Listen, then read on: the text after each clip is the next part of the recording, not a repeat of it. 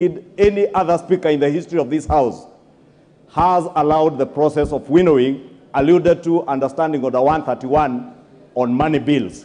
That is a fact, and the leader of minority knows that is a fact. Winnowing has been done on other bills except money bills that are not subject to Article 114 of the Constitution, Honorable Speaker. Therefore, in view of that, Honorable Speaker, that's what I was saying, Honorable Speaker, it is not accurate what the leader of minority is saying.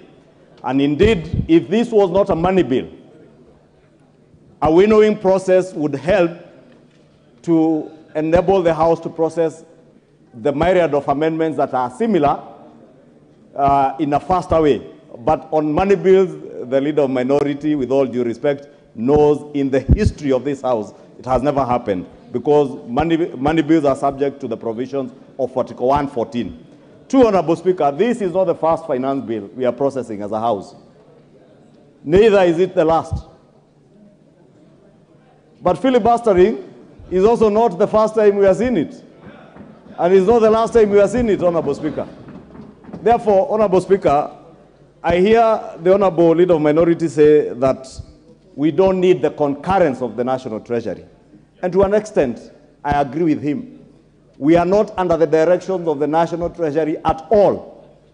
But I want to confirm that in line with the provisions of Article 114 of the Constitution, the chair of the Finance Committee has been able to engage, and even after the House Business Committee this morning, Honorable Speaker, I was in a meeting with the chair of the Finance Committee and a whole delegation from the National Treasury to consider all the amendments that have been proposed both by the committee, and indeed, I can tell you there were clauses, amendments that have been proposed by the committee, which on consultation with the National Treasury, some were dropped. There are amendments. If you go through the supplementary order paper, Honorable Speaker, you will see the amendments by the member for Homa Bay, the Honorable Kaluma, that have been allowed following that consultation.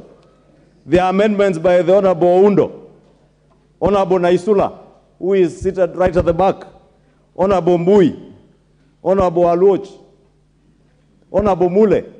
Therefore, there are myriad of many amendments that have been allowed following that consultation. And therefore, that's what I was saying, it may not necessarily be very accurate to say that there are those that have been condemned and had. Two, Honorable Speaker, or three, the question of public participation. In the history of legislative processes in this country since the enactment of the new Constitution, Honorable Speaker, no other bill, none whatsoever, not even the infamous political parties bill, which we took through winnowing, none has had a more rigorous public participation exercise than this finance bill, Honorable Speaker. And I must commend the chair and the Finance Committee and members who sit in the Finance Committee from both sides of the political divide, because I know they are diligent members of the Finance Committee in Azimio who sat through the public participation. There are many members within the Kenya Kwanza coalition who sat for long hours through public participation. For the first time, Honorable Speaker, I have seen members of Parliament, as Honorable Junet was saying, not just sitting up to midnight, sitting even on Sundays. At one point, Honorable Speaker, may the Lord forgive me, I was watching a public participation exercise when I was seated in church somewhere, Honorable Speaker, because these members of the Finance Committee devoted a lot of their time to this public participation. And therefore, the question of public participation, I think, is spent and is something that has been covered. Honorable Speaker, there are other amendments, and I'll draw reference to some amendments I've seen here by the Honorable Makali Mulu, some that seek to delete particular clauses, Honorable Speaker. I think, Honorable Speaker, other than being subjected to the provisions of Article 114, if you are seeking to delete a provision in a bill, the easier way is to vote against that particular provision in the bill.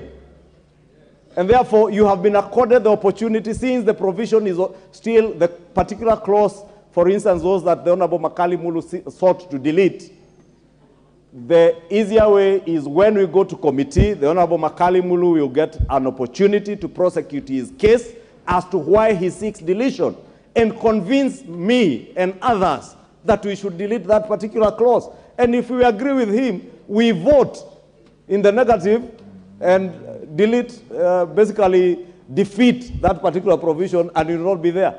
Therefore, Honorable Speaker, let me in conclusion say that the process of winnowing in the history of this House, I think, is a fact that is known by those who have been here, that the process of winnowing has never been subjected to money bills. And unless we are trying to reinvent that, Honorable Speaker, and I do want, in conclusion, to beg that as much as we are not in a hurry, Honorable Speaker, as the leader of minority says, we have up to midnight. We are in no hurry. But we must also spend the time that we have devoted here up to midnight today, up to midnight tomorrow, up to midnight on Thursday, and hopefully even before 30th, any other day. But we must utilize our time properly. Let us not in any way utilize our time through filibustering and trying to spend time in not as a very wise manner, Honorable Speaker. I beg to submit. Junet. Mr. Speaker, the cardinal responsibility of this House is to legislate.